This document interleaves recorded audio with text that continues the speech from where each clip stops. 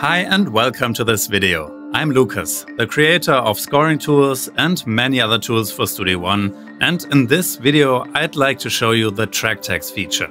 This is one of the main features of the scoring tools add-on for Studio One, and with Scoring Tools 2.0 it got a major overhaul with new features, more convenient track tag editing, and track tags are now saved within track presets. So what does track tag even mean? Let's say you want to see only specific tracks in your song and temporarily hide all the other tracks. Maybe you want to focus only on the lead vocals, the acoustic guitars, the violins in an orchestral piece, or all your synths. Or perhaps you want to compose only using sample libraries from a certain developer. With this feature, you can add tags to your tracks and then filter all tracks in your song by one or more of these tags. What is the benefit? Of course, you can already filter tracks by their names. For example, if all your guitar tracks have guitar in the name, then you can just use Studio One's track filter to quickly find them. That's useful, but the idea of tags is that you can filter tracks by things that are not in the name. And that could be anything. The instrument type, an instrument group, whether it's acoustic or electric, the developer of the sample library, or any custom category you come up with for your workflow. And this becomes really powerful with large projects. For example, if you have a big orchestral template with hundreds of tracks, then you can instantly show all violins or all cello just by clicking the track filter button, selecting violin and cello and pressing OK. Or maybe you want to quickly see all synths you typically use for bass sounds, or FM synths, or string pads. Here's a practical example. In my synth template, I've got several Omnisphere presets where the tracks are named only after the preset itself. With track tags, I can simply filter for Omnisphere to see all of them. Or I can filter for pads, or even combine the tags Omnisphere plus pads to see only my Omnisphere pad sounds. That's what I think is the great thing about tags. You can freely combine them and search for as many tags as you want.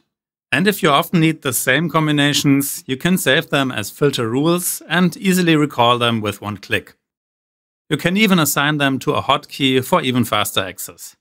Okay, that's been the overview. Now let's get back to the basics and see how you can create track tags. And if you're not aware of scoring tools, take a look at the website on StudioOneToolbox.com, links in the description. That's where you can get the add-on for Studio One. Okay, here's one of my templates. I can now select one or more tracks and then click this button to open the track tag editor. This dialog shows you all tags that are assigned to these selected tracks, which is obviously empty because I haven't assigned any track tags yet. Let's click Add to add a new track tag and enter strings, because these are all strings tracks. Once I click OK, you see that now these tracks have the strings tag. I'm going to do the same for all the brass tracks, and the woodwinds, and the percussion tracks, and the synths. Now I'm going to go a step further and add some more tags for different libraries and developers. For example, these tracks are all VSL. These tracks are Spitfire.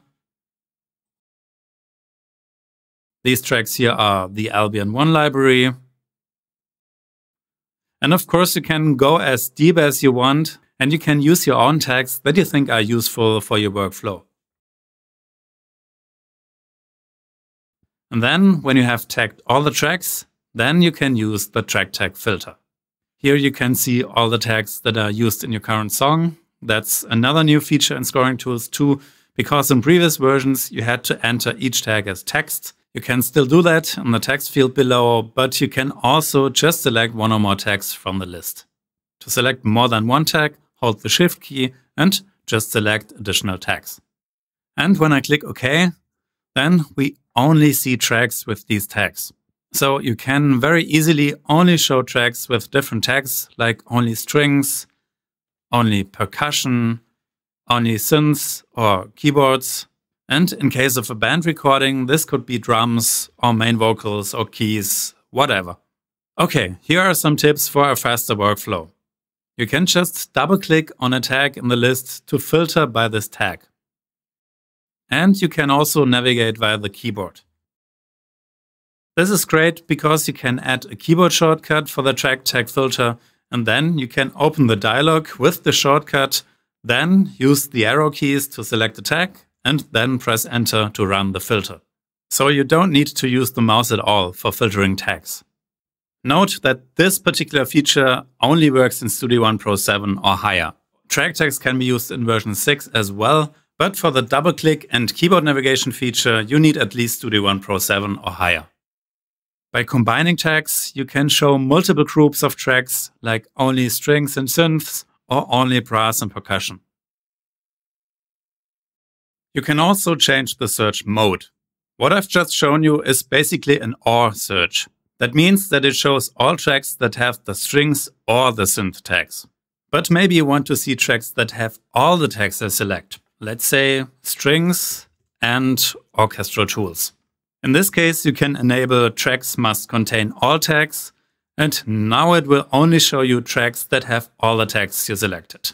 That's essentially an AND search.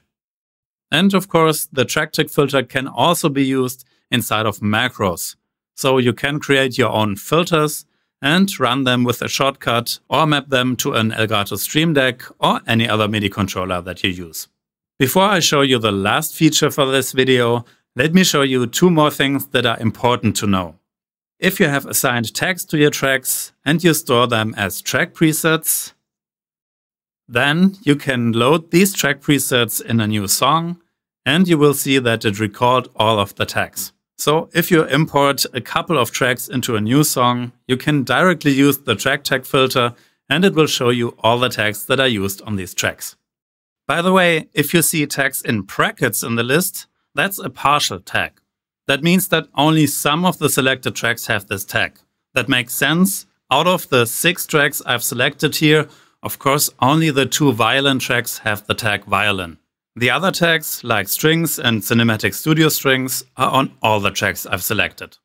If you upgrade to Scoring Tools 2 from a previous version of Scoring Tools, which by the way is a free upgrade, I don't charge you any money for the upgrade.